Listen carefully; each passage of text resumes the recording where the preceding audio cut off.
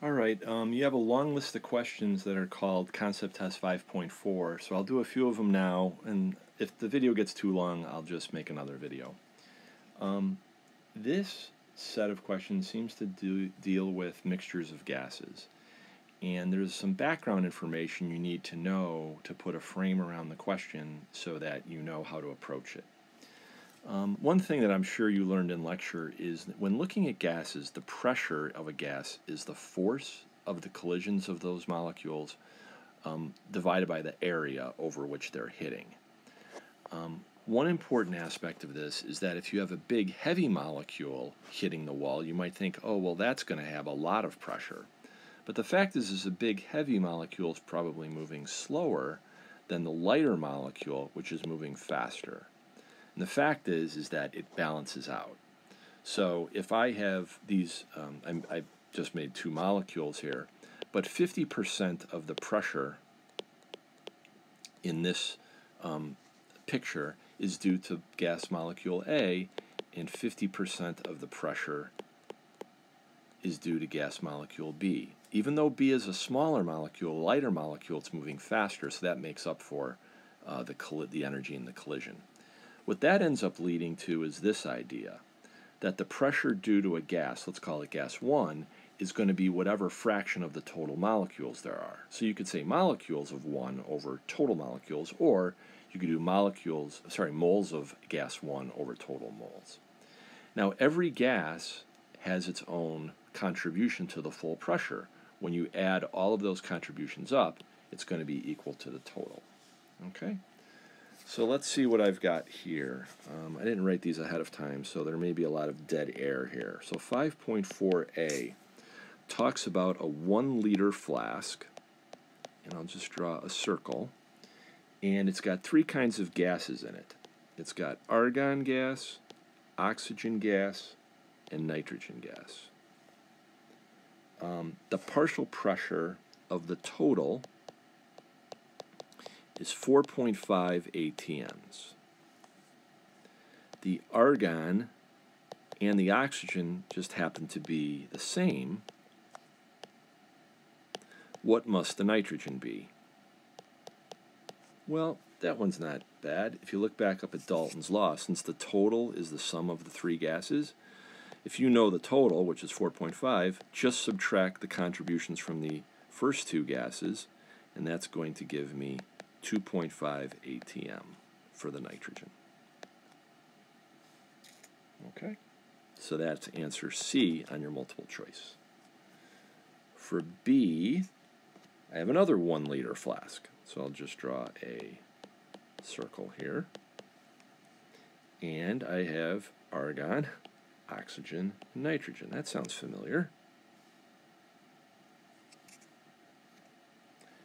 If the pressure is 4.5 atm, and the argon and the oxygen is 1.0, oh, they're throwing you a curveball here. What's the volume occupied by oxygen? Well, this is basically a question about understanding what gases are. Gases fly around wherever they want, so the volume of all the gases is 1 liter. Okay? And that happens to be C, because they told you it's a 1 liter flask. 5.4c. Another 1 liter flask.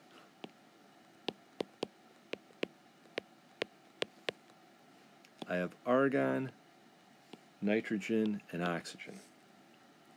And the total pressure is 4.5 atm. The argon and the oxygen are both 1 atm. What is the mole fraction of argon? Aha!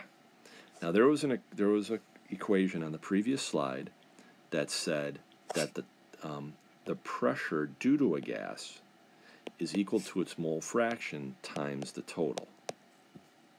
Okay? And so since the pressure of this gas, which is argon, is 1.0 atm, and the total is 4.5 atm, the mole fraction is just going to be this fraction, 1 atm over 4.5 atm, and I can't do that in my head, so I'm going to use my calculator to get 0.22. Mole fractions don't have any units, by the way. All right, so that was 5.4C. 5.4D. If more nitrogen is introduced into the same flask, so it looks like they're adding nitrogen so that its partial pressure is 4.0, what happens to the partial pressure of the oxygen? Basically nothing. The reason is that all you're doing is adding more molecules, and the fact that there's a lot of molecules in the flask that weren't there before doesn't affect the pressure. The collisions of the oxygen with the walls are going to be the same because you haven't done anything to the temperature. You haven't made it warmer or colder.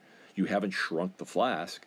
So basically it does exactly the same, and I get another answer of C. By the way, I forgot to tell you 5.4C, that was answer A.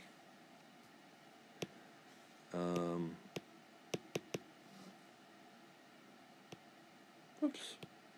Another one here. 5.4E, this is going to be a long video, but it says CH4 and O2 are mixed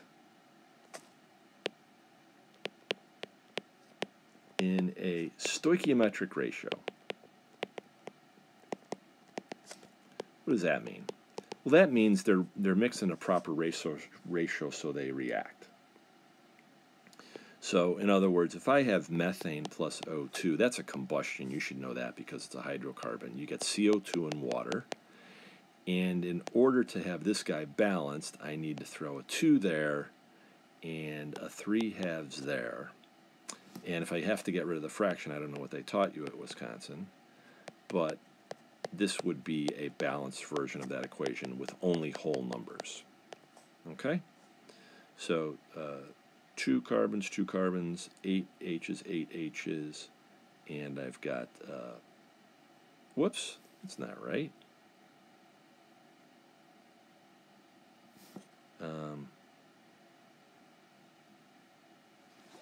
What did I do wrong, Margaret?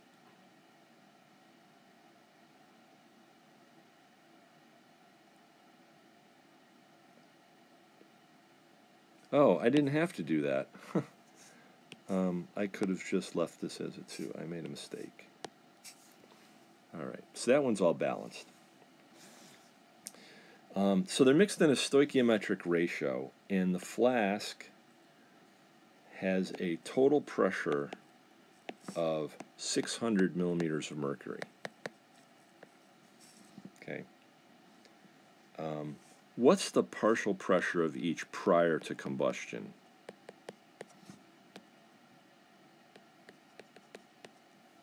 Essentially what they're telling you here is before these guys react, use the mole fraction, and basically there's, if you could think of this 1:2 ratio, the mole fraction of the methane is simply going to be 0.333. The mole fraction of the oxygen is 0.667, and therefore that's going to be the pressure of each times the total pressure. So a third of that, that's going to be 200 millimeters of mercury, and this is going to be 400 millimeters of mercury. Okay, because there's twice as much oxygen as there is CH4.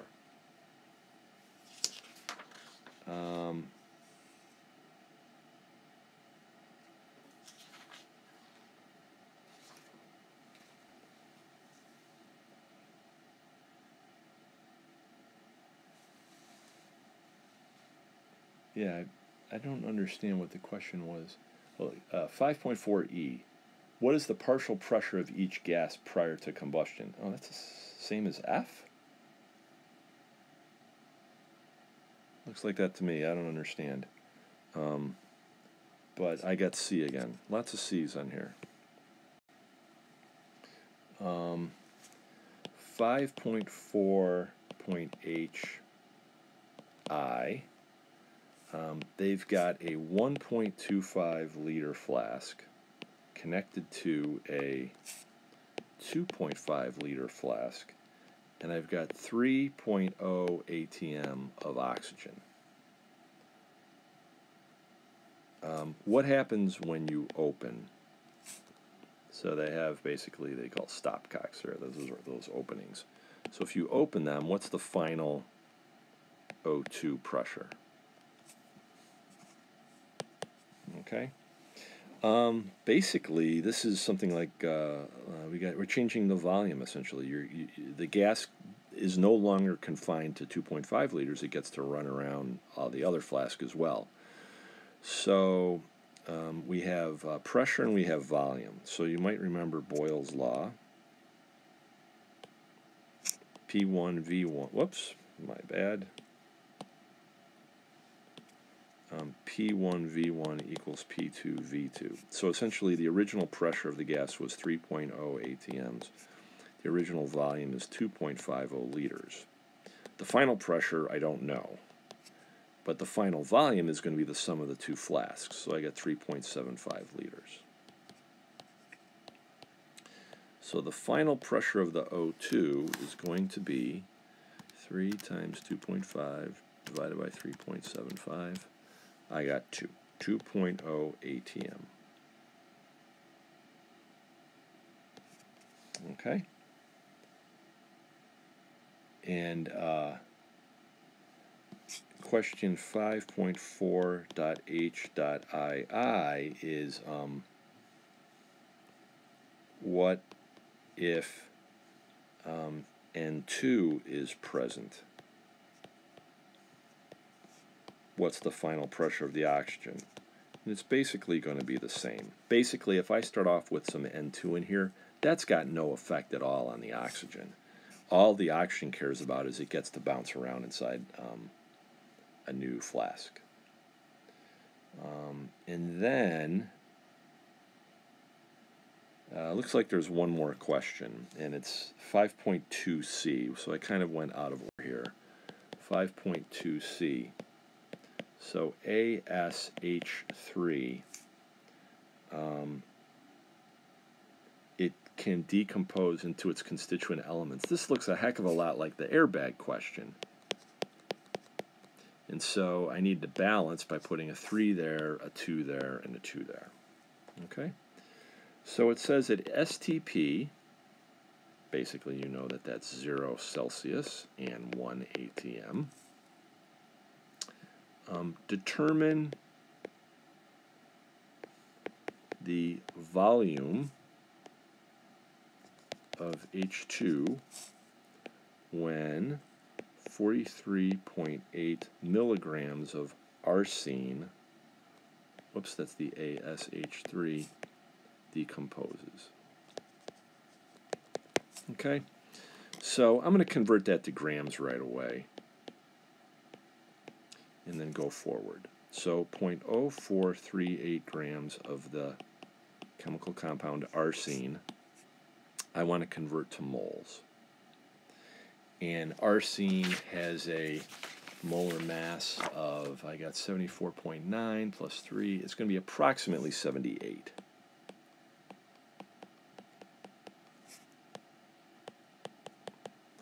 The mole ratio says that I get 3 moles of H2 for every 2 moles of the arsine. 0.0438 divided by 78 times 3 divided by 2. It's a small number, but it's 0.000842 moles of H2. Okay? Now we're going to use the ideal gas law because guess what? They asked me for a volume. So PV equals nRT. The volume is nRT over P.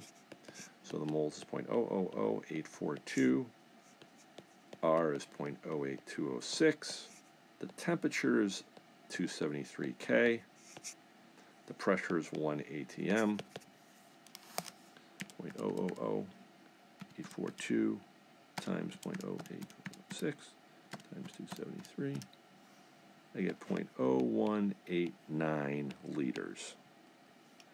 And that is that, I think. Please give me a call if you have any questions.